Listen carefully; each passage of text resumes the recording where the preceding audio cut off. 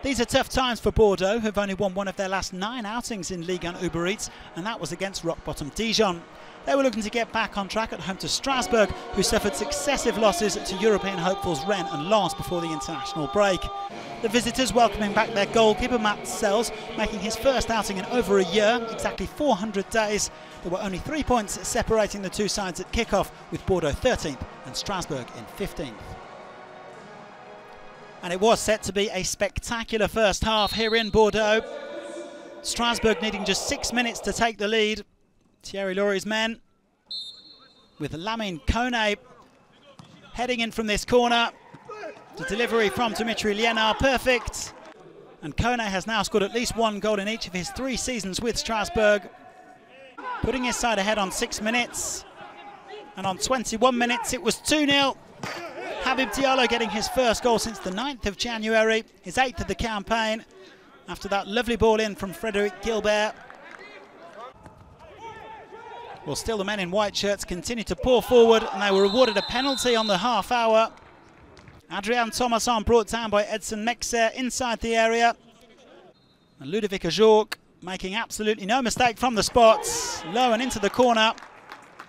His 12th of the campaign, Strasbourg's leading goal scorer, and 3-0 on the half hour. Well, the Bordeaux fight back began 6 minutes later. Paul Baysse getting a goal on his 200th outing in the French top flight after being teed up by Laurent Koscielny. Hatem Ben Arfa with the corner as he made his first start for the team in 6 weeks. And then there was a penalty at the other end as well. Koscielny going down under pressure from Ibrahima Sissoko, and Yuijo Hwang getting into double figures for the season, the South Korean. Nicely put away. 5 goals in the first half. Bordeaux have lost their last 3 home games against Strasbourg in Ligue 1 Uber Eats, and they were facing the prospect of making it 4 in a row here unless they could fight their way back into the game. Jean-Louis Gasset looking a little bit unimpressed on the sidelines. Yacine ADLI should perhaps have done better here after a neat 1-2 with Hwang. Little back heel, but ADLI couldn't quite find the targets. Strasbourg then coming forward with Jean-Rickner Bellegarde, who decided to go it alone. Took a bit of a deflection off Koscielny.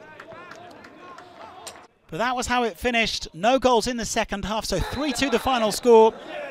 Strasbourg holding on for 3 important points, and they even go ahead of Bordeaux in the table. They're now 13th and 14th respectively.